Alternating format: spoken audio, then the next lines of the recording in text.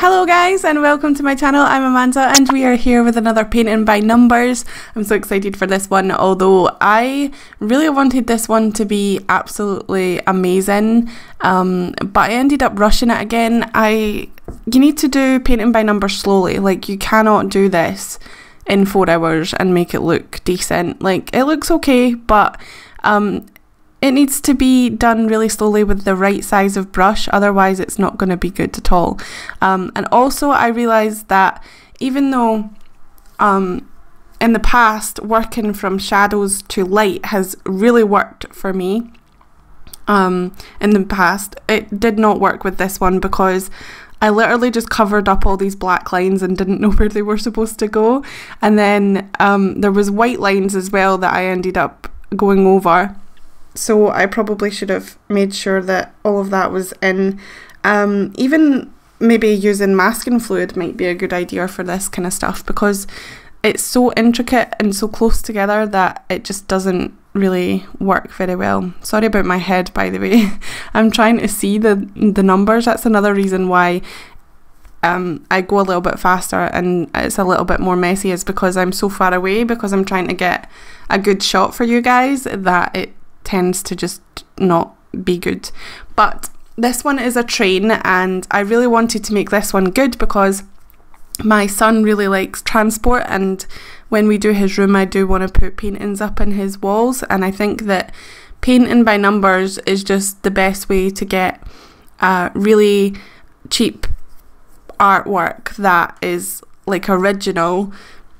It's not like original because obviously somebody else has drawn it out for you, but like it's paint on the canvas. It's not just a print, and it's cheap, so you also get the enjoyment of doing something that's your own or yourself by yourself, and you get the result at the end as well. So I do want to do more of these, but I just want to learn from my mistakes rather than not learning from them, and take my time and use smaller brushes. It's just that acrylic is so hard to use for me. I find it difficult to use acrylic paint, so that's why I have a difficult time doing it. But I don't know, it's fun anyway. I really enjoy it, and if you guys want to do it, then you don't need to be a master at painting, because I literally have only used acrylic twice in my life apart from the painting by numbers ones, so you can do it too and probably make it look much better than I, but it is fun to see the shapes coming together and to watch it come to life. It's really fun that way, and you just need to take your time and use the right brush. It's very important to use the right brush. They do come with 3 different sizes. I think I used all 3 of them, but I mainly switched to my Seagate brush because I really like that brush. It's medium sized, but the point is really small, and it goes to a nice point, and you can get really thick lines with it as well. So yeah, I used that, but I had fun, I guess. If you guys want to see more of these, I never know what to talk about in them. I talk about the art that I'm doing for a little bit, and then I just go off on a tangent, so I don't know if they're actually good videos to watch. I don't know if you guys enjoy them, but it seems that in my YouTube algorithms that a lot of people, analytics, sorry, a lot of people are searching for painting by numbers. But I don't know what kind of format people like them in. Maybe I should look at other YouTube videos and see how they're doing them. But I just speed it up and then talk over it. That's pretty much what I did. For the grass, I kind of improvised a lot, because I covered a lot of the numbers that were supposed to be. So I just put in a lot of greens and dabbed it around a bit. And then for the sky, there was a lot of light patches and clouds and stuff. I think that for the sky, I should have did it very close together. Acrylic dries so fast that it's really hard to blend with acrylic, so especially since I did one colour and then went through it again and did another colour and so on and so forth. If I did it from right to left or left to right, then I could have maybe blended it a little bit better, but yeah, it was difficult. I'm not gonna lie, it was quite hard, and it doesn't look straight or good. It kind of just looks like a different style, like impressionism or something. Whereas on the box it looks like a train, and it's got straight edges and stuff. I didn't really do that much that way, but I enjoyed it nonetheless. I just tried to improvise and use my artistic ability to try and make it look like a train at least. When I lost all the numbers, I didn't know what colour I was supposed to put there.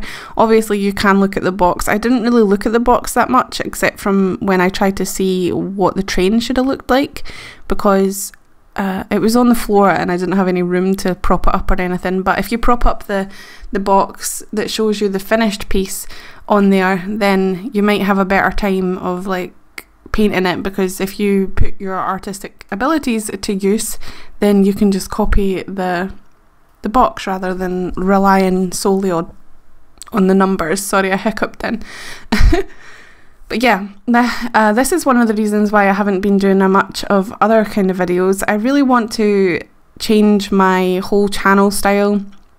I really want to post videos every single day of the week, but I don't want them to be rushed. I don't want them to be half-arsed basically. I want them to be decent quality, and I also want them to be interesting to watch instead of just me drawing and then sticking it up there. So I need to brainstorm and see how I'm gonna make my channel better. So that's why I've kind of been off the grid a little bit of recording videos. So if you watch any of my other videos, then I'm really sorry that I have been absent, but I'm trying to come back and get the ball rolling again. If you have any ideas of what you want to see and the way that you like to see these painting by numbers videos, then please do tell in the comments below. I would really like to hear that, and tell me if you've tried painting by numbers. If you have, then please message me or tag me on Twitter with a picture of what you've done as well. I really like to see other people's painting by numbers. My friend Laurie, who's a really good supporter of all my channels, she has done a few painting by numbers and they are really gorgeous. She spent hours and hours on them though, like literally 20, 40, 60 plus hours on them, and I spend about 4 hours on mine. It's weird because every single piece of art I do, no matter what it is, it always comes down to maybe 6 hours or less. I never spend any more on it than that, and I've tried to spend more time on my art than that, but a lot of it just comes down to the fact that I can't put any more layers on, or I just feel like it's finished and it's time to move on. But I should really try and space out my art as much as possible to see if I could make it much better, because if there's potential there to spend that much time on art, then maybe it might come out better if I don't rush it. I don't know. We will see. We will see. So yeah, I'm just trying to be a good YouTuber, and I feel like it's not coming out the way that I want it to recently, which is fine. It makes you strive to be better. I always try to critique myself quite harshly so that I can improve. So people that say, oh, you shouldn't be that hard on yourself, well, I should be, because that's the way that I improve. So yeah, it's good to critique yourself. Obviously it's not good to like always feel bad about yourself, as long as you're happy with some of the outcome. But if you're not hard on yourself sometimes, then it just will stay at the same and you won't be happy with what you are producing. So that's one reason why I like to mix it up and try and get better and stuff. So yeah, that was a long 10 minutes. It's hard to talk for 10 minutes when you don't have anything to talk about, really. So I am going to end this video about here. Please remember to go down below and check out all the links. Follow me on Instagram and Twitter and Facebook, and come and join the Discord as well. And remember and comment, like and subscribe to this channel and on this video, and hit the notification bell so you get notified of all the videos that I post, as well as live streams which are on Tuesdays at 9 PM. Here are some videos that I want you guys to check out if you want to go and click on all of them along with my other channels, and I'll see you later. Thanks for watching. Bye.